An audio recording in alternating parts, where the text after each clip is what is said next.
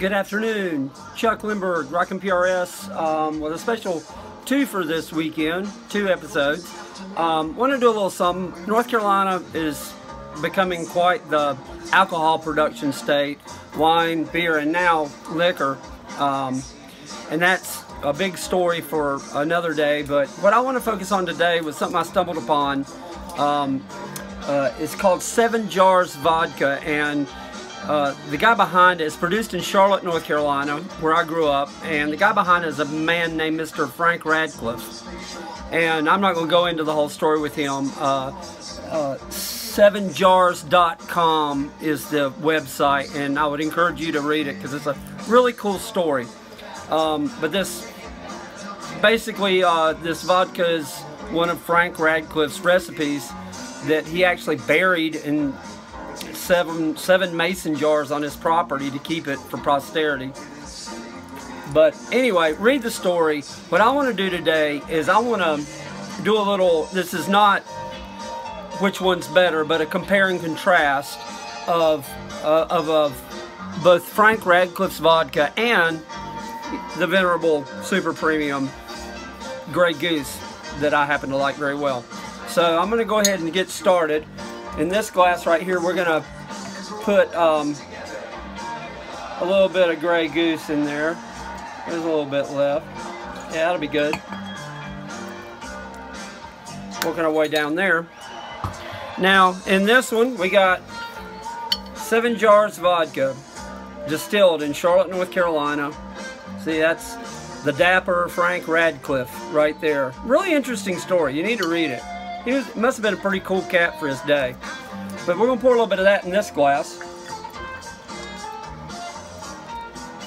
And now let's try them. Let's see what we got. All right.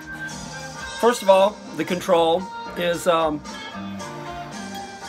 of my favorites of all time, Grey Goose.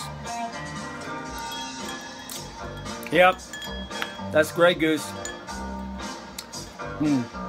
Really nice, really smooth. Made with wheat. I don't exactly know what Frank's is made from, but we'll find out. This is a dry, but you can tell, you can taste the wheat in it. Fairly smooth. Slight burn, but in a good way. Grey Goose. Really good vodka. Let me also say this real quick. When you're dealing with really ultra premium vodkas, in my opinion, let's not bother mixing it. You know, use the cheaper vodkas as the mixer.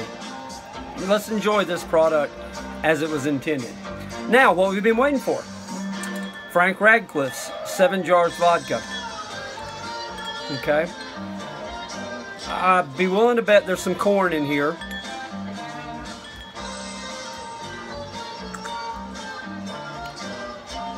Wow. Very, very smooth. Hardly any burn at all. None. This is amazing. And you saw this. This is straight vodka here. Perhaps slightly sweeter than Grey Goose. Doesn't have that, what I call wheat flavor to it. I don't know what they, you know, I haven't figured out what they've got going as far as what they fermented to make this. Wow. I mean, goes down like ice water. I mean, really extremely smooth. I'd have to say Frank Radcliffe's is definitely probably the smoothest vodka I've ever had. Literally goes down like ice water. I mean, it's brilliant. Really nice. Let's go back to the Grey Goose here.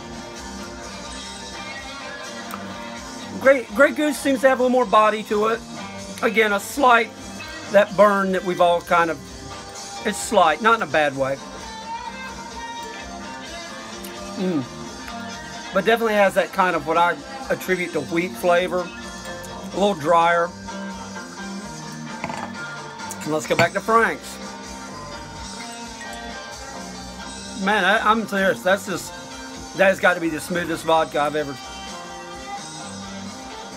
And you saw that. I mean, even though there's an ice cube in there, it wasn't allowed to really mellow at all. And right out of that, you could probably do shots of this and not even feel it. Wow. So there you have it, folks.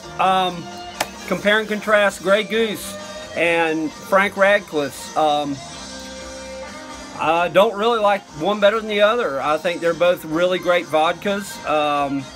Frank's was $21 a fifth. Grey Goose is what, $29 a fifth around here.